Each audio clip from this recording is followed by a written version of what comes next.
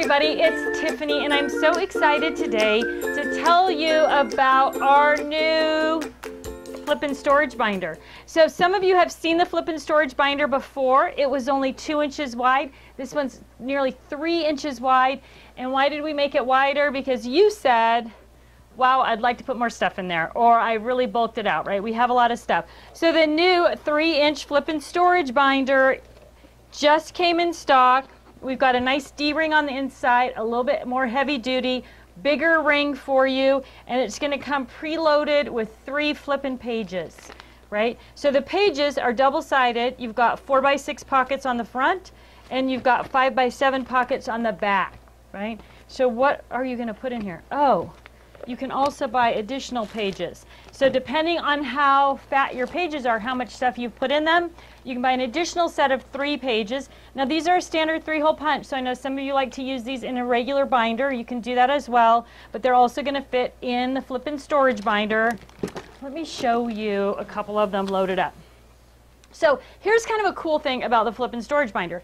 The tabs, happy accident, right? I'm always having these.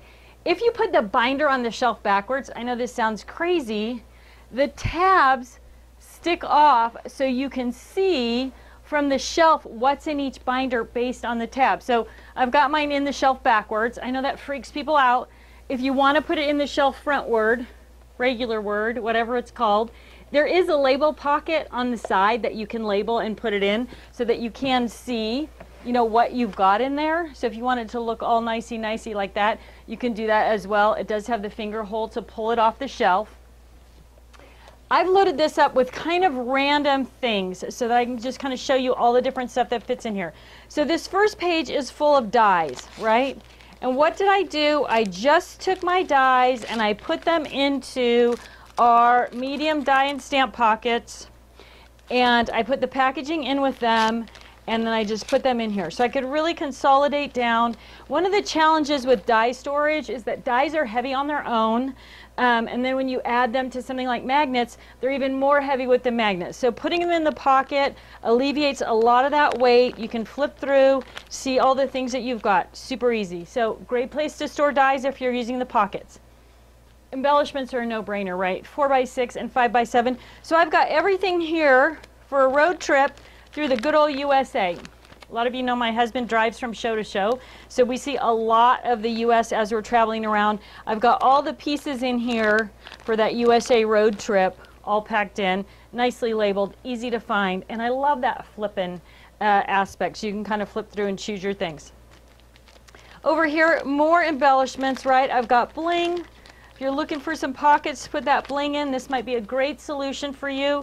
This is also a great little tool if you want to load it up just for a specific event, right? So if you're going to go work on just, like I said, just the travel trip, I can put all the stuff in there and have it all with me when I travel, so it's nice and small. Stencils, and you can see that I have used our Shut Your Flap tabs in both sizes, large and small, to label everything. So on this side, I just wrote on it stencils. These are butterfly stencils, Tim Holtz stencils, Moroccan pattern. So it just makes it a little bit easier to know what's in there, especially if your stencils are white, like this butterfly stencil, which you probably can't even see on the camera because it's white and you can't see it. And then I've also got a brass stencil in there as well. So some of the things you're going to be able to store in there: embellishments, dies, stencils. What else? Let's look at this one. Right, the 4x6 and 5x7 dimensions are really common sizes for crafting. So I've got embossing folders. Now with these, again, I used our Shut Your Flap tabs, the larger ones, and I also used my label maker, right? So if you want everything to look neat and tidy, you can make a label and stick it right on the tab. Why don't I do that? I like a little bit of color, so that using the Shut Your Flap tabs gives me a little bit of color. Things kind of pop a little bit more. I'm not particularly fond of my penmanship. So if I print my label and stick it on a label tab, then it looks a little bit nicer. And last but not least, if I'm going to change out what's in each of the pockets and I stick the label right to the tab, then I have to get that label off to put a new label on. So if you're planning on keep putting things in here and keeping them in there and not changing things out, then go ahead and label right on the label tab. But if you think you're going to change things out, use a sticky note and it'll make it a little bit easier to do that. So 5x7 embossing folders, 4x6 embossing folders, no brainer. Over here I've got cards to send, right? So these are all thank you cards. On the back side I've got card blanks. So anything that's going to fit in that 4x6 or 5x7 dimension is going to work awesome in this 3-inch Flippin Storage Binder. In this side, I've got unmounted red rubber stamps, like Whimsy stamp collection, right? I can see everything. Again, I put the packaging in so that I can see what the image is really clearly of the stamp rather than just seeing the stamp. And then on this back side, even photos. Again, 4x6 on the front, 5x7 on the back. So if you're planning a project, you may want to use one of these pages to separate out those photos by 12x12 layout, right? So you put up to 6 photos in a pocket, and now you have each of your 12x12 layouts for that project all sorted out and ready to go.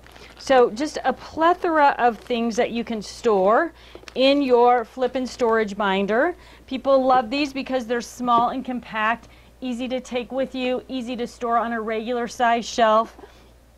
So just a great little organizer for all kinds of different crafty things. And remember, you can put them on the shelf frontward or backward. However you want to, whatever you want to see is going to work anyway with those. So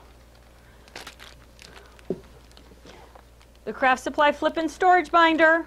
There are extra pages for it available. You are going to love working with this product.